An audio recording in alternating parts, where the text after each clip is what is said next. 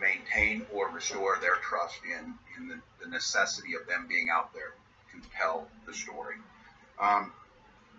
Yesterday was a day filled with tension. It was a day unlike any other us in Minnesota had seen.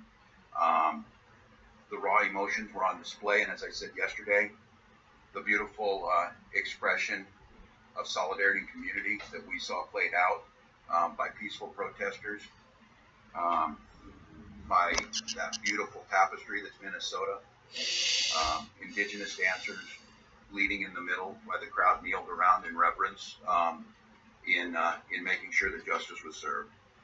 I gathered yesterday with a group of leaders, elected leaders, clergy, moral leaders, led with Lieutenant Governor Flanagan, Senators Klobuchar and Smith, and then an array of leaders. If any of you got the opportunity to hear some of those remarks, I said for the first time in quite some time, a weight felt off my heart and was soaring up at what Minnesota could be.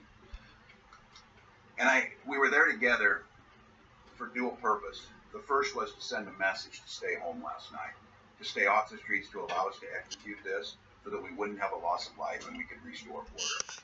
But it was very clear that was not the primary message. That message was a means to an end.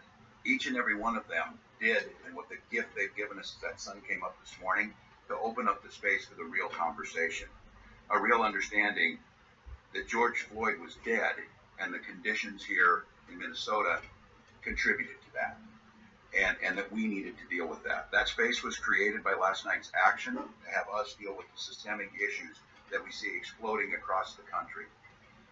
Before I was in elected office, I'm a public school teacher by trade. I spent 20 years doing that.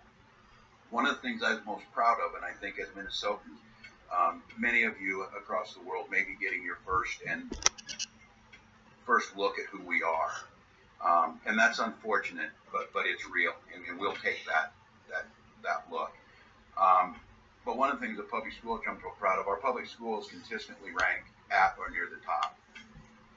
We're a state that extends from the Canadian border, so clear and pristine.